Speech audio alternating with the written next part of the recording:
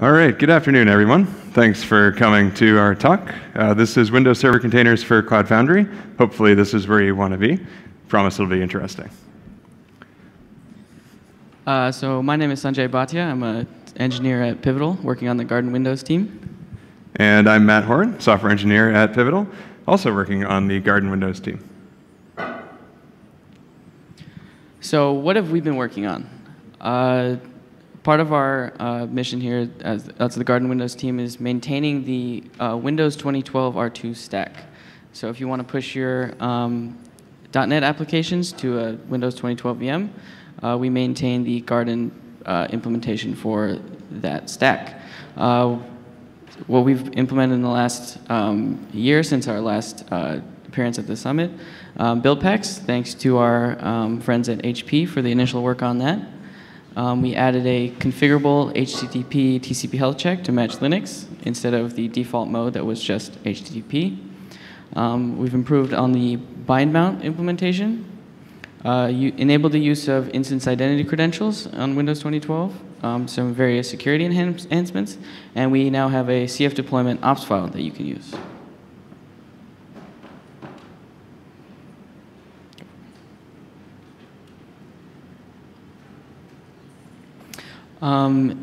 In addition, we've implemented the Windows 2016 stack. As you can see, a screenshot of our lovely CF stacks there. Now we have 2 times more Windows stacks than Linux. Not bad for a year's work. Yeah. So why have we been doing this? We've envisioned a first-class .NET developer experience on CF. We want to enable .NET developers just as in the same way that Java developers are enabled with the Linux stack.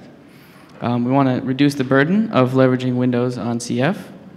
Part of that was helped by the Bosch Windows team. We can Bosch deploy Windows cells, but containers on Windows is a really important part of that. So Windows 2012 gets us part of the way. We implemented that stack that enables a lot of legacy applications, a lot of .NET developers. But some of the things that the platform enables for Linux, like container-to-container networking, pushing OCI images, OCI build packs, volume services, those things are not really feasible on Windows 2012, and we want to enable those for .NET developers. Cool. So there are some shortcomings with that 2012 stack that we had out there for a number of years now. Basically, those containers are pieced together using job objects, the Windows firewall, file system ACLs. All these things are relatively limited. Job objects weren't really intended to be used for containers. Job objects were meant to be similar to Linux process groups. So you could say these processes are related to each other in some way, and then you can kill them all at once, right? So job objects were a nice way to approximate containers, and we could apply resource limits to some degree with them. But they really didn't deliver everything that you'd expect from containerization, especially compared with Linux. The Windows firewall is relatively limited. It's actually quite extensive what you can program it to do, but there are some serious limitations like not being able to firewall localhost.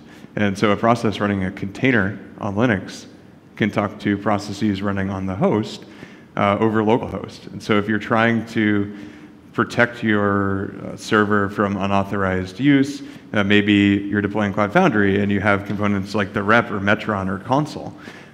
You don't want containers to be able to talk to those processes. You can't stop that from happening via TCP on Windows. And then file system ACLs, while they're great, you still have a global file system. And so file system ACLs work pretty well, but they're not as good as a container isolated file system. There's a real lack of true isolation and resource limiting. There's a shared system registry. And so if you have a legacy application that's writing to something like HQ local machine, or you're writing to a user registry, you're going to have a bad time. It's not good.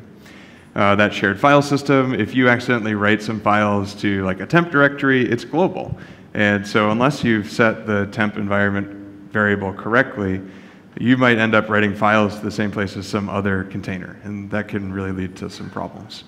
In fact, we saw issues with that in early iterations of the project.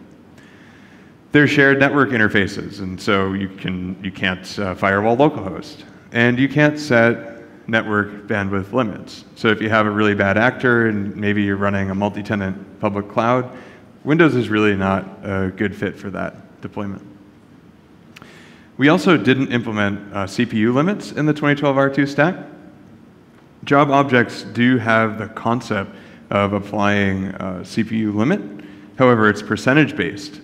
And when you're trying to deploy n containers, trying to divide up that shared-based load via percentages becomes really hard. We also saw problems when turning on CPU limits where they just weren't sufficient in that containers couldn't even get themselves started if we applied CPU limits. You just have so little CPU allocated to you via that percentage that we ended up shutting off CPU limits in the 2012 offering. And the isolation primitives are, well, primitive. So there's a known exploit in the job object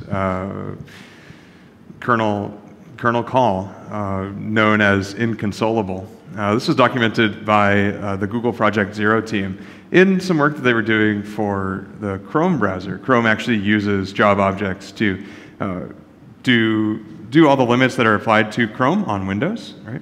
And so this conhost exploit allows you to start processes outside of the job object that you started in. And so when we're using job objects to apply memory and other limits to your container, if you can just start a process outside of that, that kind of defeats the whole purpose. Now what you can do is monitor the process tree and look for processes that start up outside of a job and then put them back in the job. That's exactly what we do. We have a process called the guard, but that's reactive, right? And so when you're building a system that's meant to scale, you don't really want to have a bunch of reactive processes putting things back in job objects. Right? So how do we improve the experience? We want to improve the experience for app developers, give them more isolation. We want to also, a major point here is we want to improve the experience for CF component teams. Windows 2012, the implementation is built on top of IronFrame, which is a .NET library. It requires Visual Studio, MS Build, lots of workstation setup, and onboarding becomes hard for new members for the Garden Windows and other teams that want to interact with the Garden Windows implementation. So we want to improve that experience as we go forward as well. I think we went like 3 months without a workstation that even had Visual Studio installed on it, and when we had to do a thing to IronFrame, it's like really painful. And so how do we improve the experience? So we want to leverage the Windows Server 2016 stack. Microsoft is working with to implement Windows Server containers. Containers are now a native concept to Windows in Windows 10 and Windows Server 2016. In concept, they're similar to Linux containers. There's a version with a shared kernel, which is what we use, and there's also the, quote, HyperV containers that are suitable for multi-tenant workloads, according to Microsoft. And we want to bring these to Cloud Foundry. In addition, we want to adopt existing Cloud Foundry development patterns. We want to have all our components in Golang. Want to integrate with the Garden team more deeply and use Garden Run C release and Guardian, so there's no longer a separate Garden Windows Bosh release. And we want to try to adopt industry standards with containers. Try to take advantage of the Open Container Initiative, the runtime spec, the image spec, and emulate the Linux version of the runtime plugin, which is called runc, and we implemented our own called winc. So what were our design goals when building the 2016 stack? So we focused initially on Windows Server 2012 parity. So we weren't trying to bring new features to the platform, we just wanted to deliver everything that we had before. So initially, we're only supporting the build pack app lifecycle. There's no Docker app lifecycle yet. We support application security groups, just like we do in 2012. These are currently implemented via Windows firewall rules, but more on that later. We have resource limits, just like you had in 2012, for memory and disk. And we're really targeting that same class of applications to be deployed. So we're not initially supporting the nano server image. Microsoft has 2 root file systems for 2016. There's Nano Server, and there's Windows Server Core. Nano Server is great, but it's more like maybe Alpine Linux, right? You can have this tiny base image. Now, tiny to Microsoft is 200 megabytes. Tiny base image versus Windows Server Core, which is a much larger image. But we didn't want to require app developers to rewrite their apps to take advantage of this new stack. And so most applications that are currently targeting the Windows.NET desktop CLR runtime, you need things that are in that server core image. And so our initial support will just be that server core, and maybe we'll have Nano Server some other day. We wanted an improved experience for .NET developers. So that isolation, right? The isolation primitives in 2012 are really primitive, so we wanted better isolation. We also wanted to bring CFSSH to the Windows stack. Right now, it's really difficult to debug Windows applications when they're running on the 2012 stack. And we know from our experience with Java and Linux that developers really like being able to SSH into their container and do whatever they need to in there to figure out what's going on with their apps. So we wanted to bring that to the platform. We also wanted to enable more of the existing platform features, like container networking and Diego persistence. With 2012, it's been basically impossible to support either of these because we didn't have isolated container networks and we didn't have isolated disk, right? And so with 2016, we can bring these features to the platform. We also wanted to set ourselves up for future platform opportunities. Things like sidecar containers, which you might have heard about in some of the initiatives that are being talked about this week, and OCI build packs. So what does the 2016 server implementation give us? We have complete file system isolation. So each container runs in a virtual disk volume that is booted as a sandbox from the container image. The root of the container's file system is the root of this volume. It does not get to see anything outside of the container volume unless it's bind mounted in. And bind mounts are read-only by default. And with this, we have a container rootfs, unlike on Windows 2012, where we were just on the host. This follows the Linux patterns for security updates and deployments. We have a rootfs that's packaged in a Bosh release. If there's a security vulnerability in .NET or some other component of the rootfs, we can build a new Bosh release, ship it, and you can redeploy and have your patch, and as long as it takes you to Bosh deploy yourself. It simplifies the Bosh stem cell as well, so no longer do we have to have the application dependencies like the .NET Framework installed in the host stem cell. We can now have them in the container rootfs. And there's more about this on the next slide. So here we have a lovely diagram from our PM, William Martin. You can see the bottom layer of this rootfs is the Windows Server container image that Microsoft provides. We install some .NET features, some Windows-specific stuff, .NET modules, the URL rewrite module, for example, some utilities, and you can see in the orange there an example of where your application droplet will live with the build pack application all compiling together to become your droplet. Yeah, so one of the things that we kind of heard from a lot of users of the 2012 stack was like, where do I put my DB2 module, right? And like this was never a fun thing to say, well, you build a special stem cell and you put it in there and then you deploy that, right? It's not a great experience, especially compared to Linux. So now we can say, hey, well, you put it in your rootfs, right? Or you put it in your build pack. So some more improvements we have with the Windows 2016 stack. We now have CPU limits, and Microsoft has implemented them directly in the host compute service with shares. So you're able to do the sort of CPU limiting you would require for applications to start up and for application CPU sharing to continue as on Linux. Users are unique to each container. So before, containers were implemented with a user on the host in Windows 2012. Now users are unique to each application container. And now you also have registry isolation, which is very important for these legacy apps that people will be pushing to the platform. Each container has its own copy of a registry, and each layer of a container file system actually has a diff between itself and the previous layer registry. We also have network compartments, which are pretty much akin to Linux namespaces. Processes no longer listen on the host's IP. They have their own loopback interface for the container.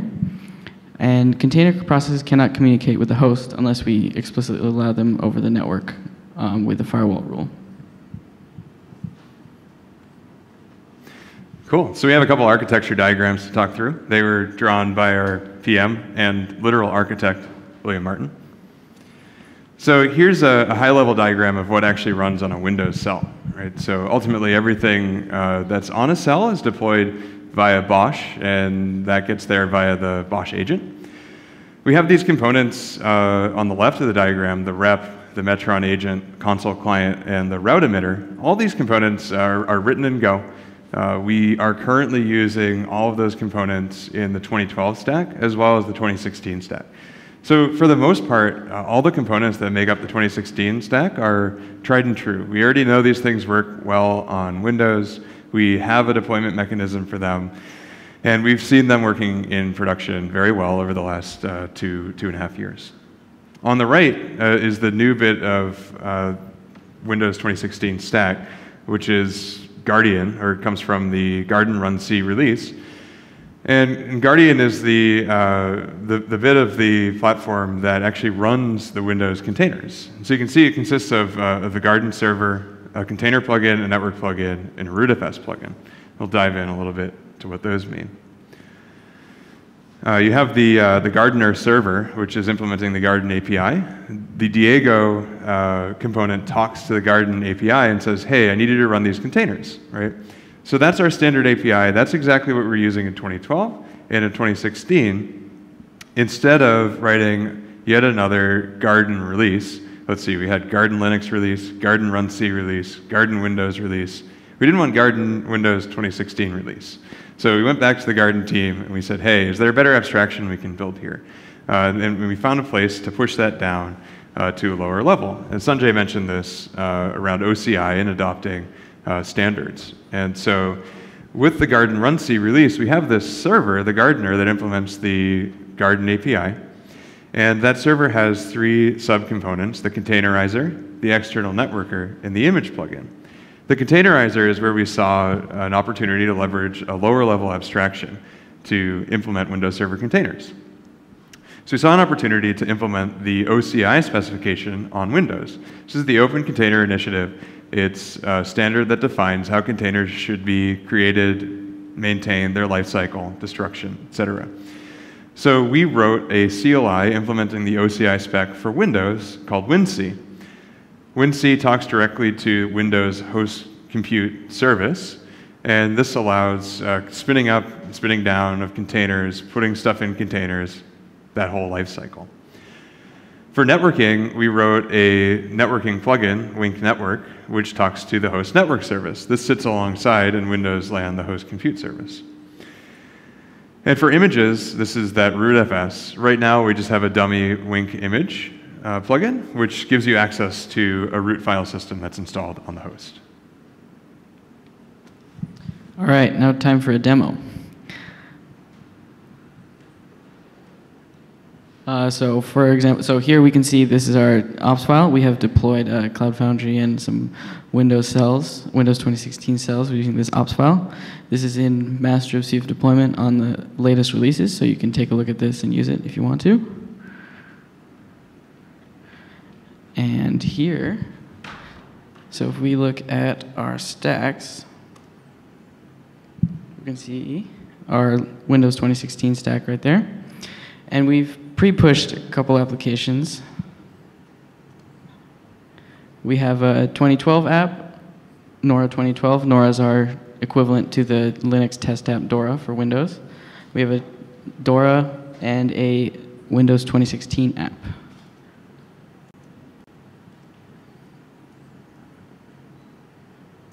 You're missing a D, Oh. or an N.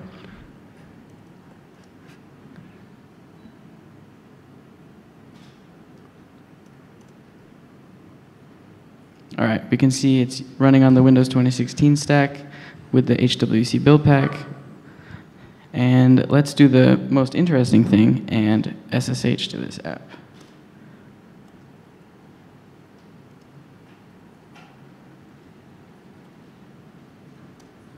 So this should Wait for it. Yeah, this should put you in a command shell session up in GCP. This is actually running on a server in GCP. And so what do we want to do here? We can look around our directory. Oh, look, there's our application directory.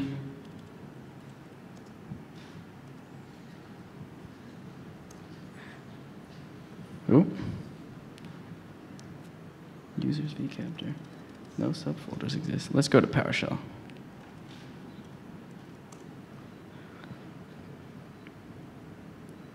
Takes a little while. But it takes a little while on Windows normally. Oh.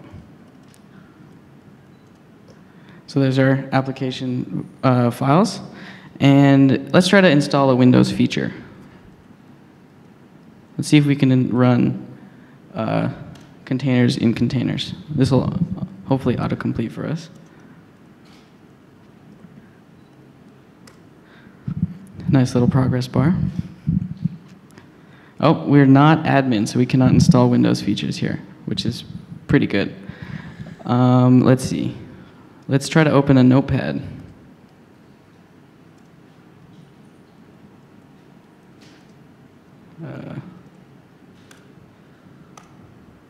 Oh, it doesn't open Notepad. We can't see that. But if you look at the process list, you can see a Notepad up there, which it's running somewhere. We can't see it, but it's running. We can see our PowerShell session. And so if you notice, let's see if we can scroll a little bit. How do we scroll here? So we can't see any of the Bosch service processes, which is good. We're showing that we're just running inside of a container. We can't see the system host processes. What else? We can see our... Oh.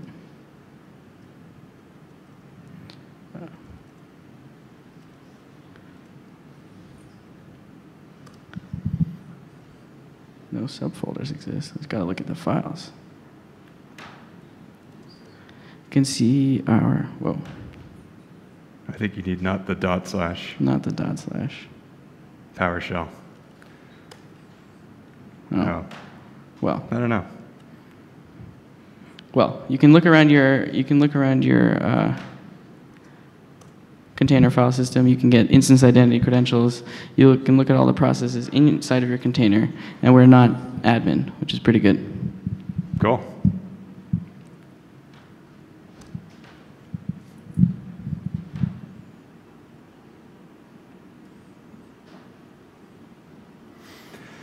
Awesome. So I want to talk a little bit about the Windows Server semi-annual release channel.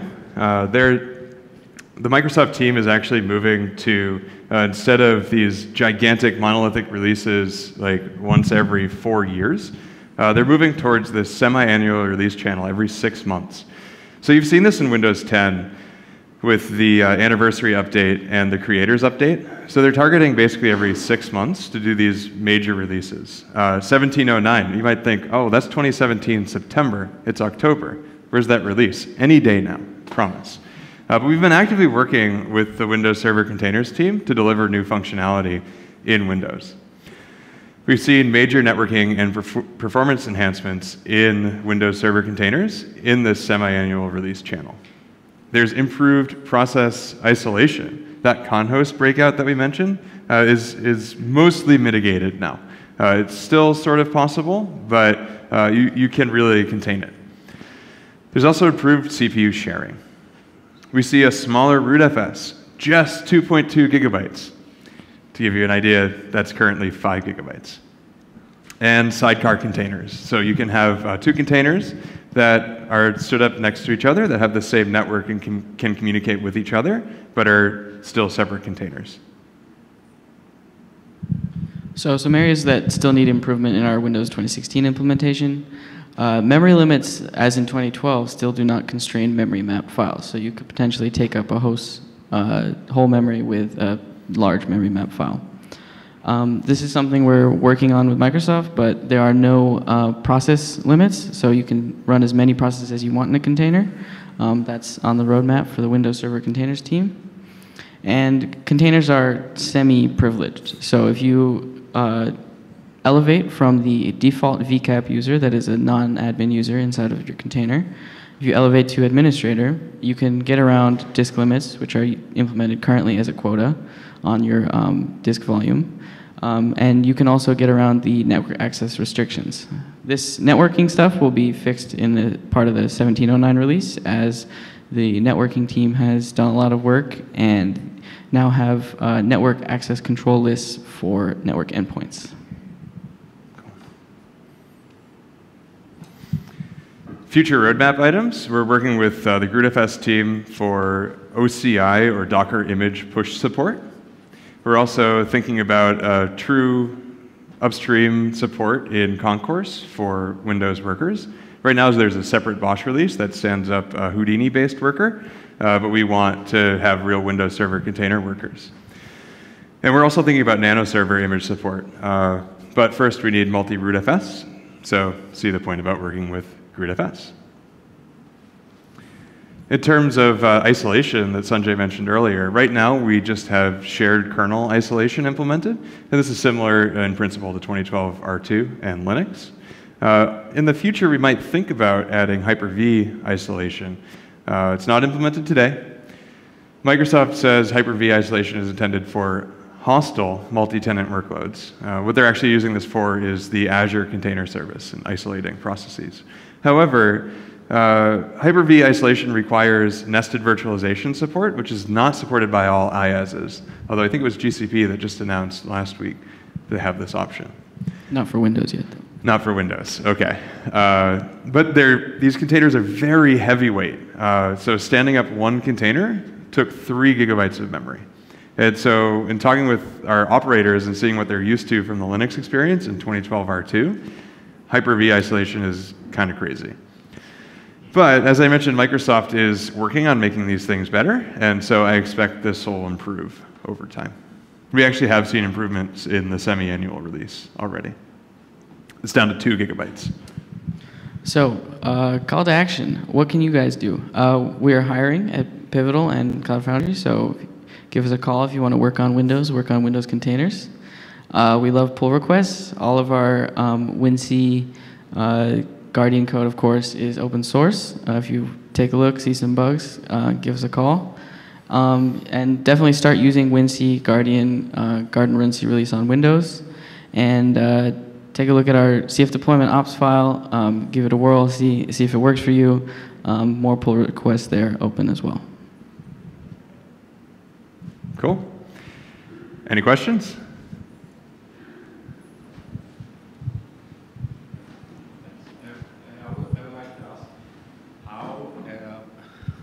Thanks. Would like to ask how the licensing topic is covered. If I want to have a Windows stem cell, do I have to bring my own license and how to integrate it? Great question. So licensing is one of the tough points here, of course, with Windows Server. And so for the Bosch deployment, right, of Cloud Foundry, you need to figure out your own licensing. You need to bring that along. Now, if you're using something like Azure, GCP, or AWS, that licensing is included in the cost of the VM if you stand up a Windows VM. Now, for your own IaaS, like vSphere or OpenStack, you've got to figure that out on your own. Now, for the containers, it's my understanding that you can create as many of these Windows Server containers, the lightweight containers, as you'd like. Right? So if you have a Windows Server license, you just bring it up. Those aren't charged at that per CPU or per socket licensing basis, right? And so you just start up as many containers as you want on a server once you have it running, which is basically the same concept in licensing that Microsoft has for if you have, say, ESX host and you're running Windows VMs on there. You license the physical host, and then you run all the VMs on there that you want. And the public IS stem cells, they're all available on Bashio, so you don't have to build them yourself. You can just get the download link, and those will be a valid stem cell that you can use. And coming soon to CF deployment will be the opportunity to use an offline and an online Bosh release to get the rootfs. So by default, there will be an online release, which will download the rootfs from the internet for you. And if you have constraints on having internet in your environment, then you can use the offline opt file, which requires a couple manual steps to build the release for you. We already have scripts and code in the release source and instructions for you to build the Bosh release, and you upload it yourself, and then after that it's just a usable Bosh release and it deploys as normal. Cool. I think we're at lunchtime now, so I don't want to keep you from that, but go ahead and find us after this if you have any more questions. We'll be around.